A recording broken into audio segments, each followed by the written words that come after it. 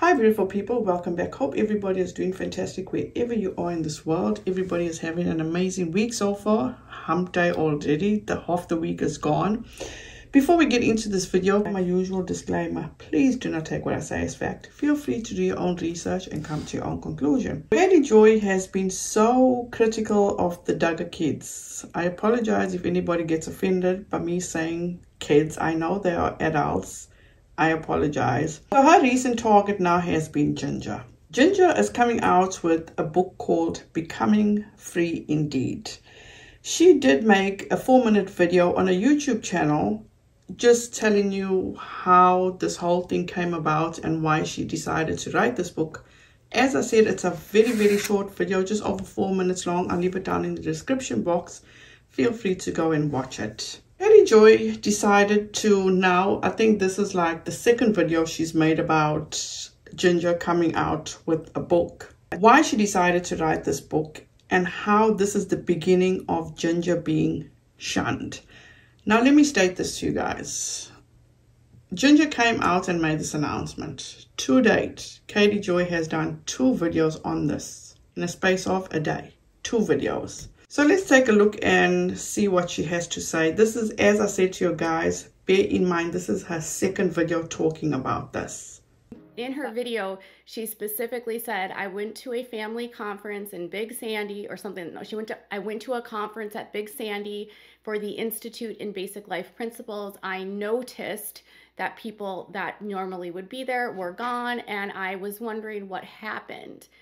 I started to do my own research.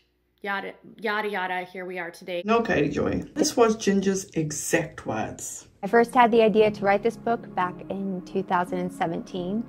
Jeremy and I had just attended a conference in Big Sandy, Texas for an organization called Institute in Basic Life Principles.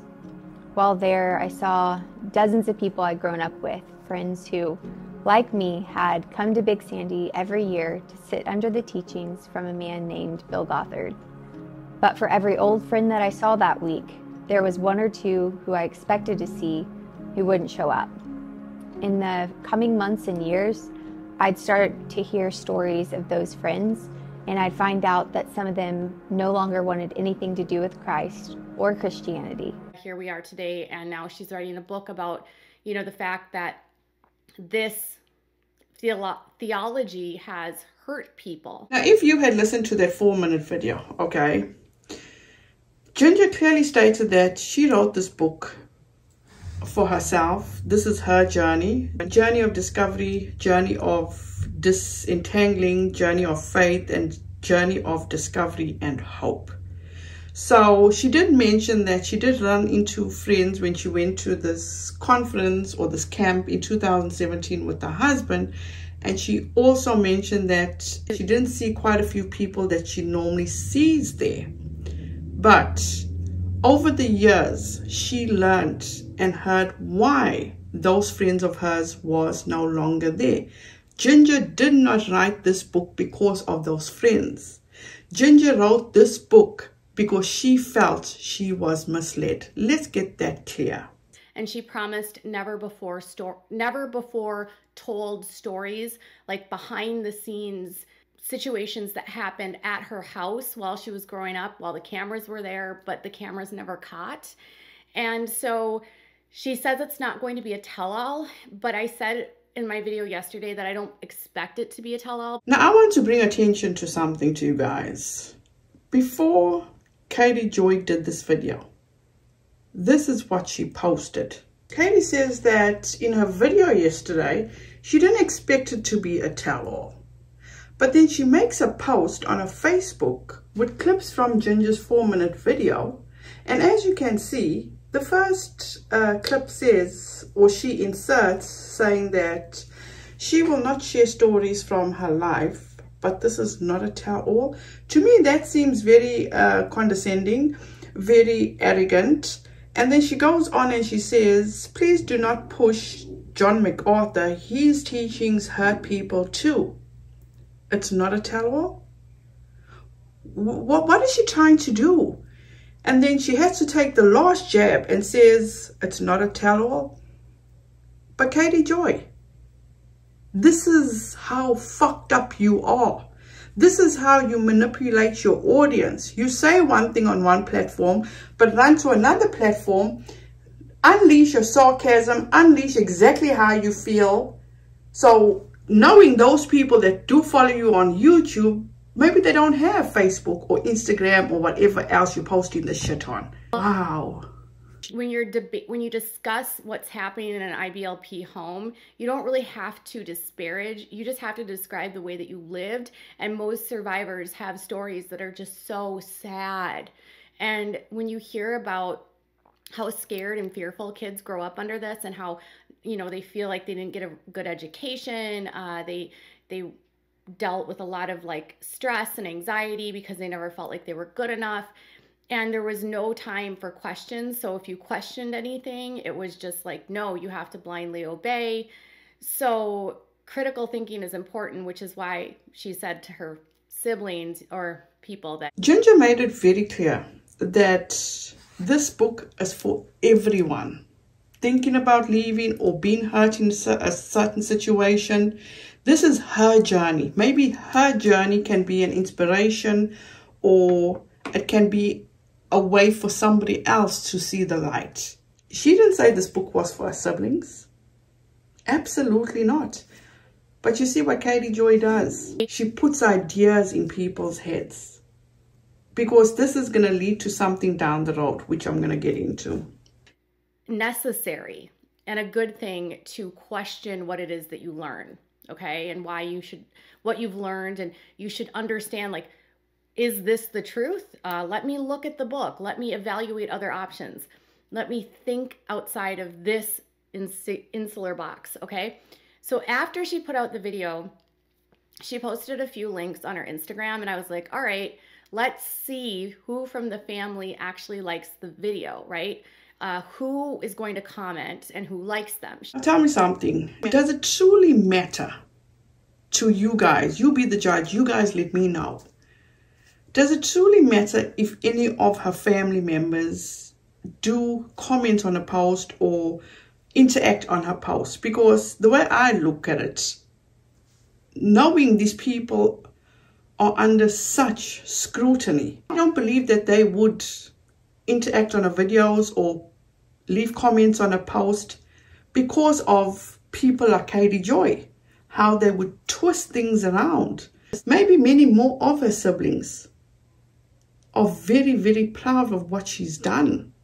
Maybe they are going to follow in her footsteps, and maybe they've reached out to her privately, you know, because I just watched a video of Joanna. When Joanna actually announced her pregnancy, she found so many of her siblings on FaceTime, including Jill, Jessa, all these people. And it seems they have a very good relationship. They're in communication with each other.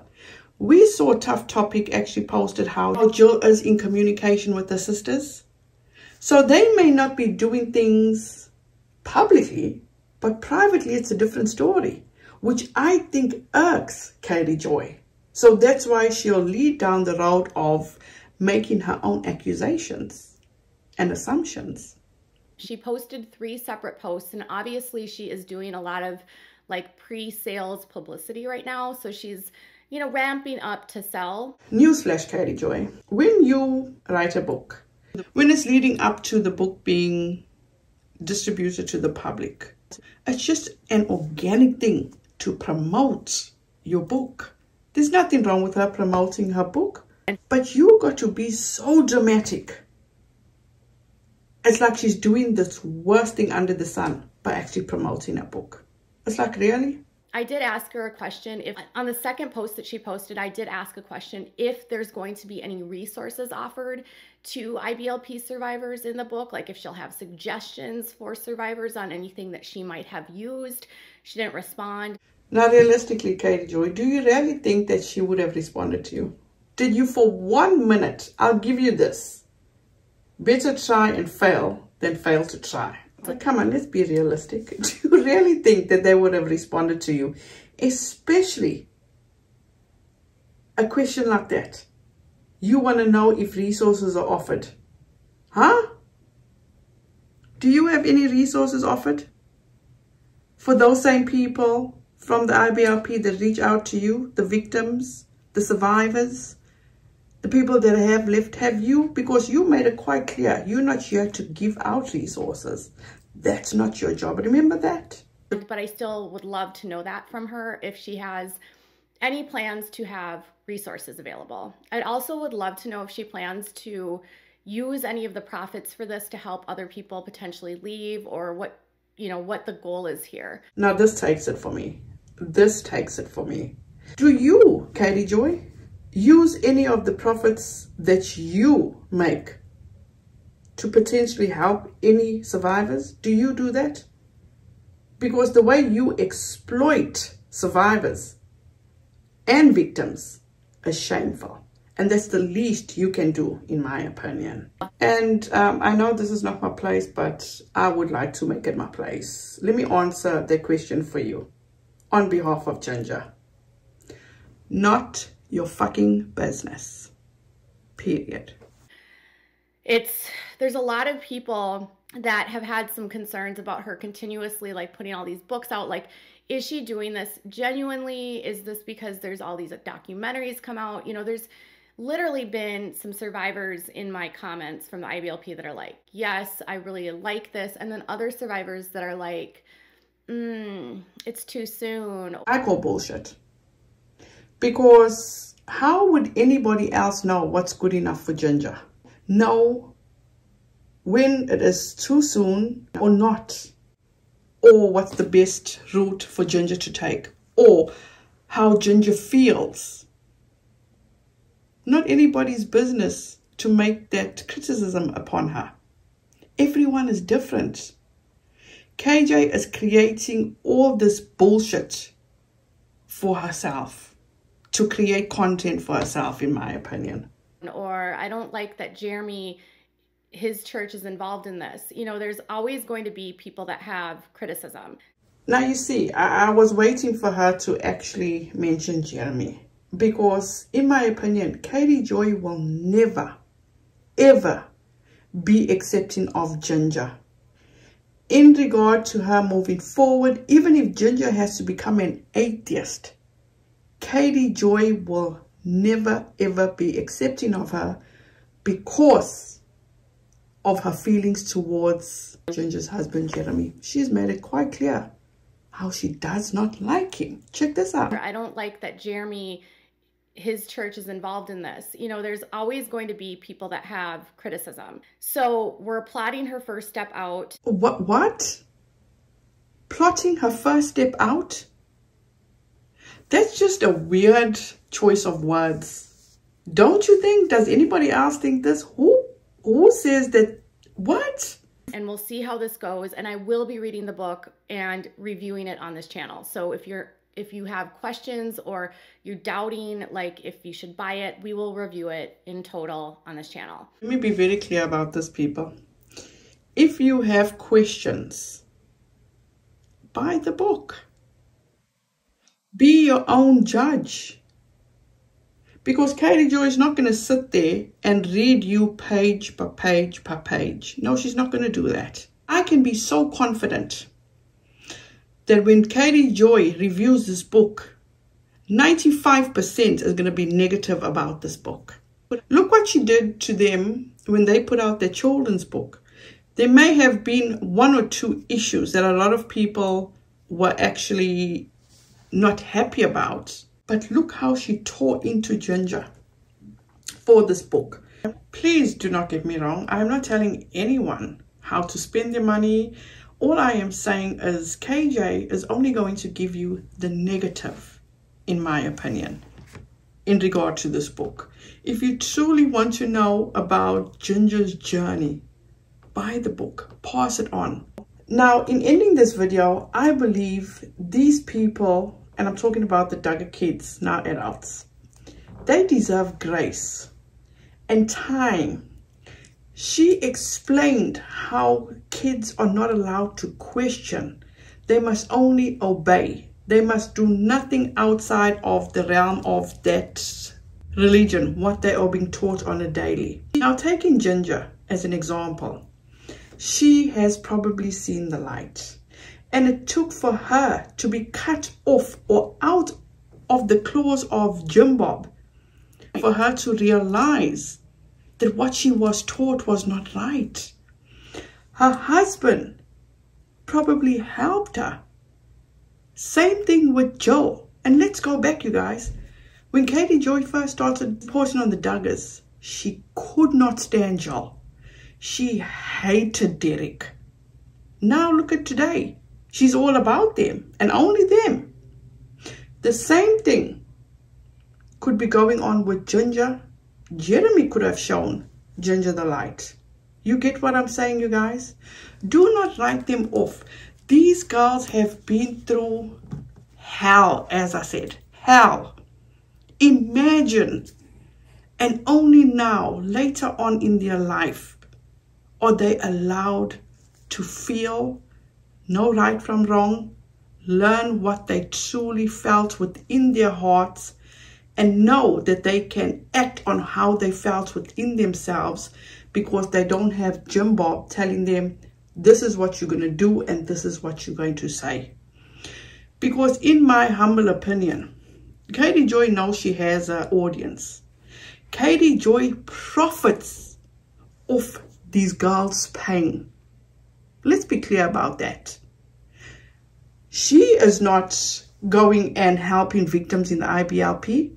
She's not helping survivors. In my opinion, all she does is exploit them. She uses their stories for her financial gain.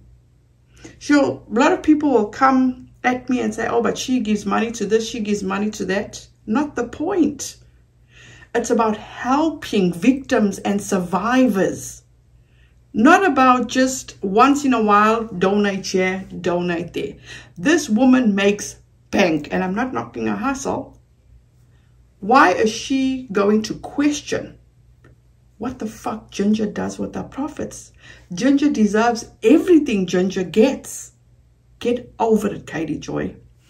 So you guys, that's it for today. Thank you so much for joining me. Have a wonderful rest of your week. Please be safe out there. Talking about being safe, I know Orlando, Florida, is having another hurricane. You guys, please be safe. Please, please, please. Please have a wonderful rest of your week. Be kind to one another and don't forget, make good memories. Bye, guys.